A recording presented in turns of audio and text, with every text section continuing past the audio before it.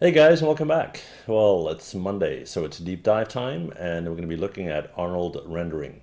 In this video, I'm going to show you guys how you can do an ambient occlusion pass render, how you can do a wireframe render, and how you can do a diffuse map render. Okay.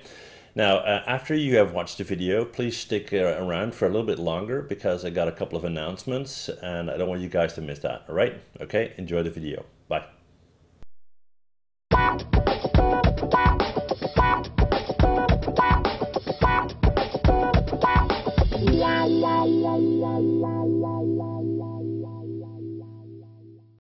All right, guys. Well, what's going on today?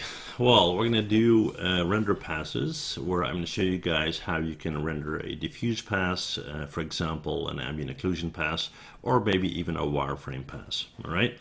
Now, I set up a very simple scene in order for us to do that, and I'll just walk you through it. So basically, we have a simple backdrop, which is a plane with a bevel on it. We have a very simple model of a bench. And I've applied Arnold materials to everything. So there's an Arnold material default shader on the floor, on the bench, and I just changed the colors up a little bit, right? Now, next thing I did is I set up a bookmark. So if you go to View and Bookmark and New, there you go. We'll have everything in the shot. And also I added some lights. So if we open up the attribute editor, you'll see I got a bench and I got a sky dome light going on there, right? Now, what we're going to do here, like I said, is we're going to do a couple of render passes, and the first one that we're going to do is a simple diffuse, right? So let's close this down. What we're going to do is we're going to go up to the little button up here, which looks like a movie board or like a director's board with a little cube in it. We're going to click on that. And when we open that up, we see scene, render settings, AOVs, lights, and so forth. And then we have this guy with the little plus sign on it, okay? So let's click on that, and that will create a new layer. And we're going to call this diffuse, right? And we're going to hit enter. Now, we need to tell Maya what we want to have included in that diffuse pass, right? So what we're going to do is we're going to go in here and we're going to right click and we're going to create a collection. And the system is going to ask, okay, so what do you want in that pass? And what I'm going to do is open up my outliner, and I'll just move this over here. And I want my entire model, including the light. So basically everything, right? All of that stuff. So with all of that selected, I'm going to go in here and I'm going to click on Add. And as you can see, it has now all been added right here. So now if I go in and I render this scene as is for my diffuse, and I'll just click on this guy, hang on. And I'll just make sure that it's rerunning. You'll see that that works properly. Now keep in mind that it's not about the model as per usual. It's a very simple model, but that's how it works, okay? So we have the diffuse. Now what's next? Let's say we want to have an ambient occlusion pass. So we're going to minimize this guy. We're going to go back into this render setup here, and we're going to click on the plus sign once again. But in this case, I want to have a ambient occlusion pass. So let's call that ambient occlusion or ambient occlusion pass, depending on what you want. We're going to enter, and again we need to add a collection. So what do we want in our ambient occlusion pass? So I'm going to right click and I'm going to create a new collection like so, and as before I now need to decide what I want to put in here. So I'm going to go into my outliner again, and for my ambient occlusion pass, what I initially need is everything with the exception of my light, because I don't need a light source for my ambient occlusion. So there we go. So I'm going to leave the light alone. Okay. I'm going to go to add everything in there. But the problem now is whenever I render this now, I would either get a black scene because I don't have any light, and I still have all my colors on there. So what I need to do next is I need to go in here into my collection, and I'm going to right click and I'm going to add a where is it? A material override right here. Create a material override. So I want to overrule all the diffuse colors in my scene so far, okay? And for that I need to go to the right and I need to choose an override material.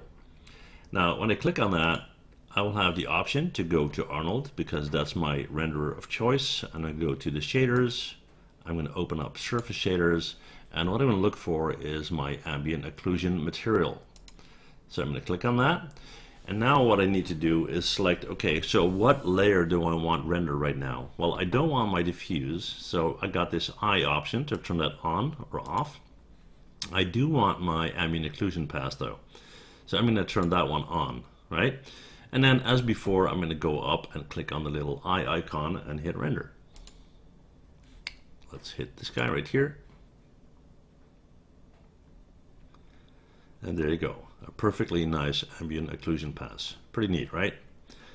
Okay, so what do we have left? Well, let's say we want a wireframe pass. Now, I'm not going to say that this model is going to have a perfect wireframe. It's something I did like a zillion years ago, but it doesn't really matter.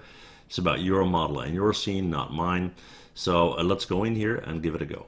I'm going to minimize this guy, and once again, we're going to add a new layer. So there we go.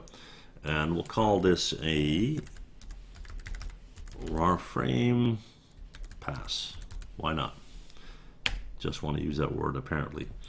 Okay, so wireframe pass. Now, what do we need to do? We need to right click once again. We need to go in and create a new collection.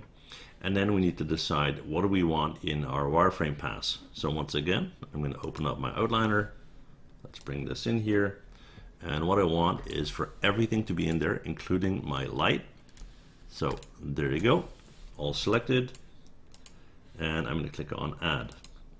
Now all of that stuff has been added to my wireframe pass, and once again I need to create an override.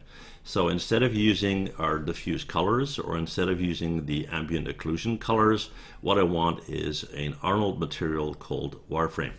So I'm going to go in here once again, I'm going to right click, I'm going to do an override, so create material override, there you have it. And then I need to go to the right and I need to choose what type of override material that's going to be.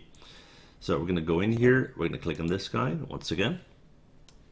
And let's see, we're going to go under Arnold, under shader, to surface shader once again. And here we have an Arnold wireframe material.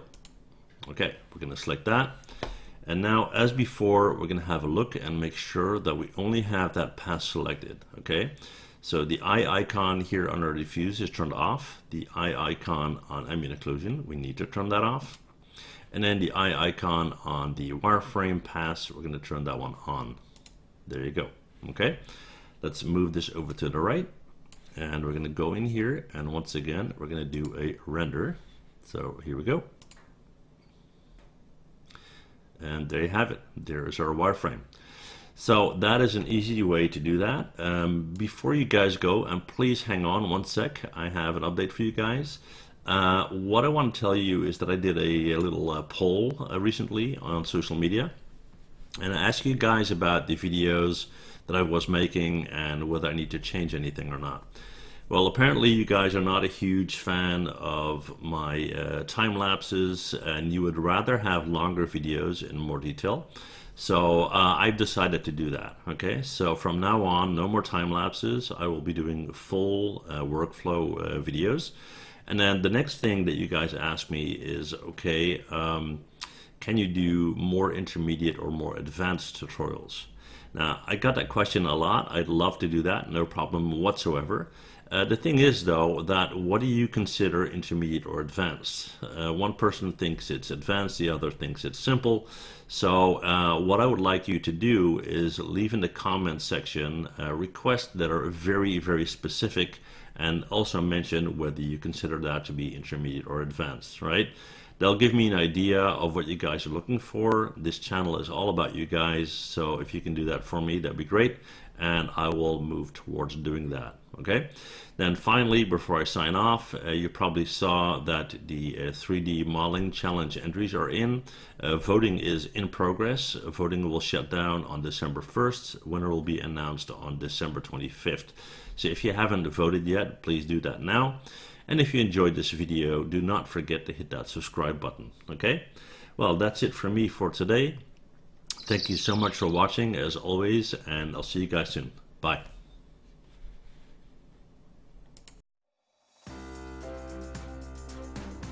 Well, thanks for watching, and before you go, please hit that MH button to subscribe, okay? See you guys next time. Bye.